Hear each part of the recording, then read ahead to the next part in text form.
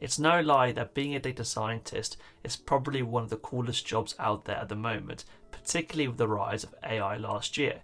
In this video, I want to detail my journey into how I became a data scientist and offer advice for how you become one in 2024. It's important to mention that not everyone's journey is the same, but hopefully this video will strike some inspiration or some general guidance on how you could become a data scientist. We'll start with covering my background, how I discovered data science, how I learned data science, how I got my first job, and general advice for you looking to break into the field. So let's get into it. I come from quite a heavy maths background. My mum has a maths degree, both my grandparents studied physics, and my great-granddad was even an engineer. So I was always naturally inclined and pushed into that direction of STEM subjects. I remember when I was 12 years old is what really got me into physics. I was watching The Big Bang Theory and they were talking about things such as quantum loop gravity, general relativity. And these topics were really interesting, so I went and googled all about them. Obviously I didn't know much of anything at that point, but they were still very interesting to me, and that's when I decided to pursue physics. For my GCSEs I got 4 A stars, 3 A's and 5 B's, which is not bad at all. However, it wasn't exactly genius level, and at that time I thought I was much smarter than I was, and my work ethic was really poor. My 4 A stars were in maths, physics, further maths and chemistry, so those were the 4 subjects I took to A level. At A level, nothing much changed. I was still being quite lazy, wasn't working too hard, because in reality I thought I was smarter than I was. I was quite delusional at the time, and I thought I could get into the best universities even though, like I said, I wasn't working very hard. So in the UK you get a choice of 5 universities that you can apply to. So my 5 choices were Oxford, Imperial, Nottingham, Manchester and Southampton. Now obviously both Oxford and Imperial both rejected me, as they're the top institutions in the world, and at that point in time my grades and work ethic, like I said, weren't very good. However, Manchester, Southampton and Nottingham all gave me offers. I firmed choice Manchester, which required me to get A star, A star, A, and my insurance choice was Southampton, where I needed 3 A's. So results day comes around for my A-level results, and let's just say I didn't do too well as I was expecting. I got A star in maths, a B in further maths, but a C in physics.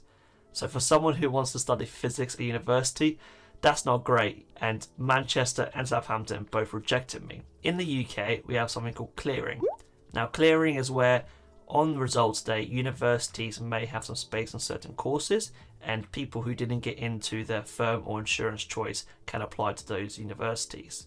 And luckily the University of Surrey offered me a place to study physics with astronomy come September 2017.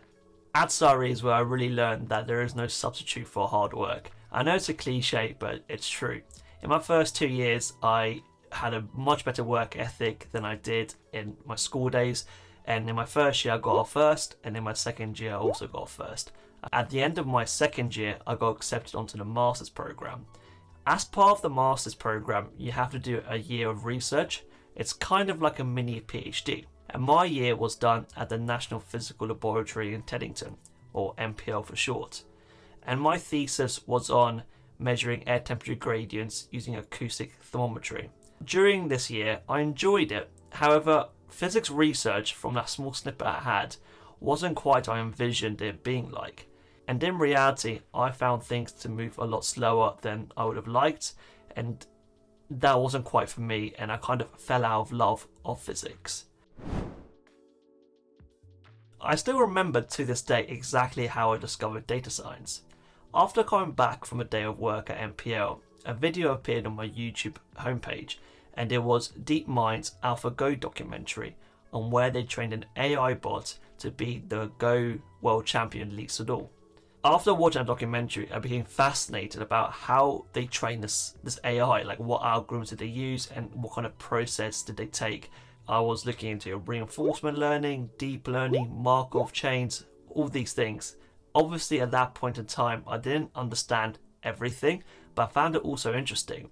So I looked online of basically opportunities and what kind of people or what kind of professions use machine learning, and that's how I stumbled across data science. Like most people, I had the age-old question, how do I learn data science? Data science cuts and intersects into so many fields, maths, statistics, computer science, that it seems overwhelming. However, if you break down your learning into small chunks, it's very doable. Coming from a physics background, I pretty much had all the prerequisite knowledge I needed. I knew linear algebra, I knew calculus, and I knew statistics. So that means I could jump straight into the machine learning and understanding how the algorithms work. The first course I took was Andrew Nook's course called the Machine Learning Specialization. I took this course back in 2020, and this is when it was still the 2012 version and all the exercises were in Octave or MATLAB. It's been revamped and it's got more cutting edge algorithms in there, such as reinforcement learning, recommended systems, and it's also taught in Python. At this point in time, I only had experience in one programming language, and that was Fortran. So we got taught Fortran in my first 2 years of university. And for those of you who don't know what Fortran is, it's probably one of the oldest high-level programming languages out there. It was written in the 1950s. With it being my first programming language, it made me not really like coding that much because everything was manual, hard, there's not many packages available for Fortran. Reflecting on it, learning Fortran was kind of a blessing in disguise because it really got me to really think programmatically. And like I said, everything had to be done from scratch. And so when I went about learning Python, it was so much easier for me. The way I learned Python was by simply contacting one of the lecturers at my university who taught a computational physics course. Basically, I asked them for the course notes and it was just an introduction to Python. In reality, any intro to Python course would have been sufficient.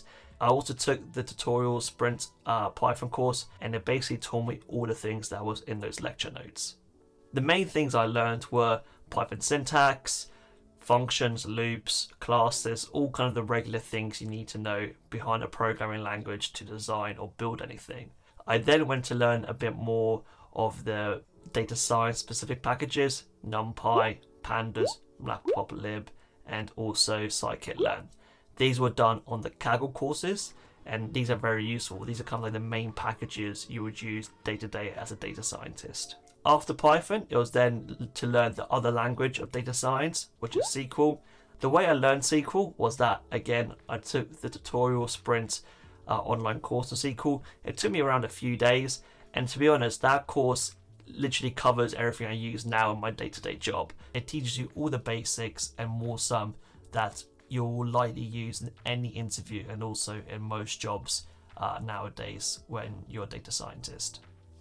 After upskilling in machine learning, Python and SQL, I then basically started building some really simple projects.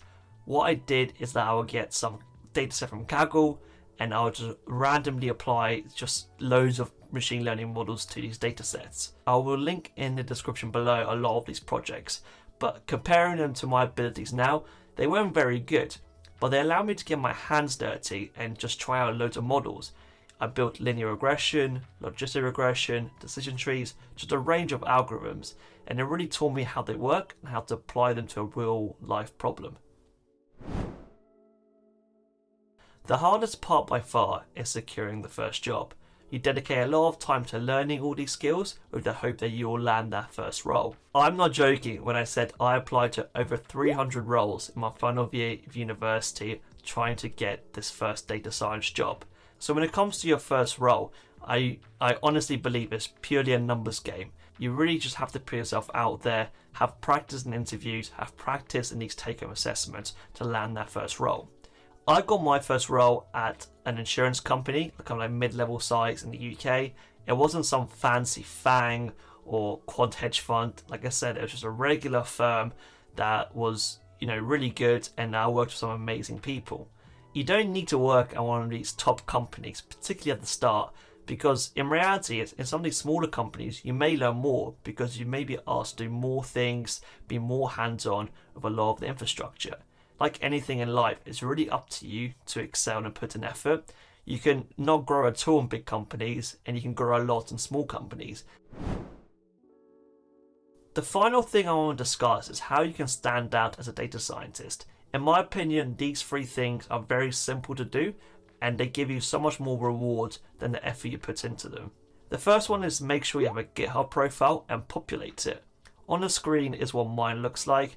Again, mine's not that fancy, but it does have some, it looks good and it has some nice things added to it. What languages I know, what I do, and some basic repos of my past projects. You can do the same easily. In fact, just copy my template and add some basic repos of you basically learning Python. It doesn't need to be too complicated, but I promise you, most people applying for entry-level jobs won't even have this. The second one is write a blog post. I'm still amazed at why people think this is so much harder than it really is. The goal of writing a blog post, particularly if you're just trying to land a job, you're not trying to make the post go viral. It's more just to showcase your learning and show that you're interested and you're curious and willing to document your work. The simplest way you can write a blog post is, for example, say you learn how to implement functions in Python. Write a blog post about how you implement functions in Python. It really is that simple. Don't overcomplicate it. The final one, which is a bit more tricky, and that is enter a Kaggle competition and do reasonably well. Now, what Kaggle will show to the employer is that you're able to break down a business problem into code in a data science way. And that's really useful because your job as a data scientist is to unify business with data and to solve that problem. The thing I want to stress is that there's no one best way to become a data scientist, but my journey hopefully gives you some inspiration or some guidance or even some tips on how you can tailor your learning or the steps you can take to become one in 2024. I highly recommend you action on those 3 key things I mentioned at the end of the video. That is, get a GitHub profile, write a simple blog post, and maybe even enter a Kaggle competition. These 3 things will set you apart from pretty much every other candidate, particularly for entry-level jobs. So I really recommend you try them. If you enjoyed this video and want to learn more about data science and how to break into data science, then make sure you click the like and subscribe button, and I'll see you in the next video.